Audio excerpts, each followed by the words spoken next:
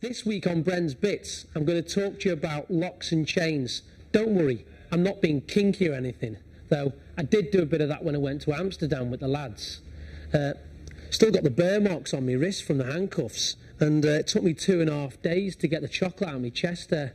And I'm telling you what, that's one video you won't be seeing on Men and Motors.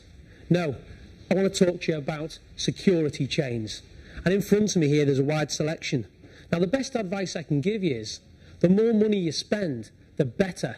There's some here for a tenner, and there's one even there for 130 quid.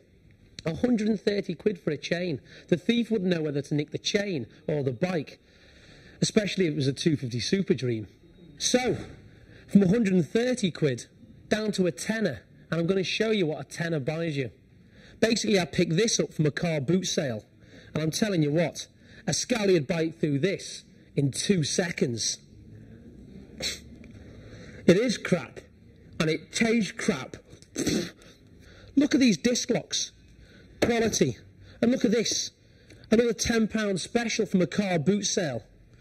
It's made out of toffee. Out of all the locks we've looked at, this one is probably the most effective.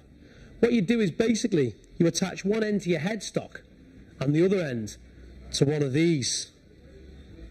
Nice doggy. Nice doggy.